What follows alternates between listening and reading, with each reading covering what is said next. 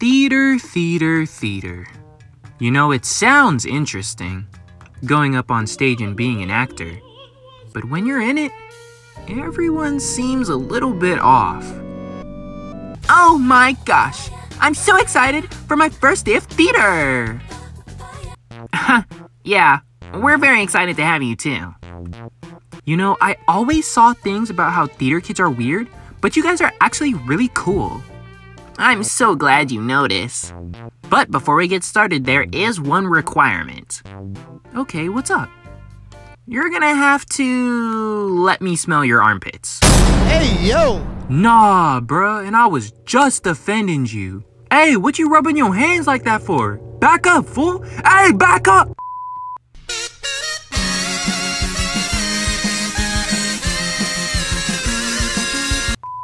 Yo! What's up, guys?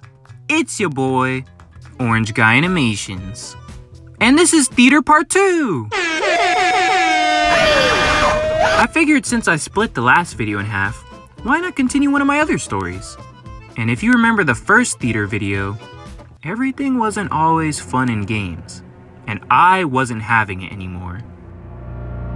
So our first rehearsal for theater comes around, and off rip, I already know I'm not supposed to be there, bro. Oh my god! Because everyone already knew each other, and they were all hanging out, talking, and some of them were spitting bars already. And I was over there sitting in the corner, because I'm the newbie that doesn't know anyone. But hey man, it'd be like that sometimes. So we all gathered around the piano, and to begin our rehearsal, we would start with some vocal exercises. And after that, of course, we rehearsed the songs in the play. But during the whole practice, everybody was just awkwardly friendly, bro. So... first play, huh? Yeah. You know, I remember my first play too. Please, stop this madness. I don't know, man. Maybe I'm just not a friendly person, because all those conversations were very uncomfortable. But that's pretty much how every rehearsal was for a while. We would practice our songs, and every now and again I'd have an uncomfortable conversation. But as time went by, people started to inconsistently come to rehearsal, and our director was getting a little upset. I just don't understand how they expect me to direct a play if nobody's here! Yeah, she wasn't taking it too well. And it definitely didn't help that we were getting into some important stuff, like working with our choreographer, we were blocking certain scenes, and most importantly, getting our music touched up with the choir teacher.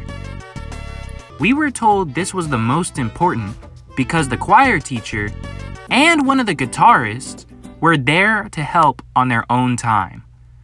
And there was a day where almost nobody went. The director was going crazy. You know, I don't know if the choir teacher was going crazy. She was always nice to me.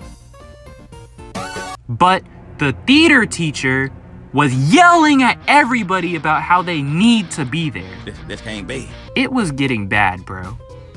And it's not like it was a bunch of background characters like me who weren't showing up. No! It would be the most important people who were just gone.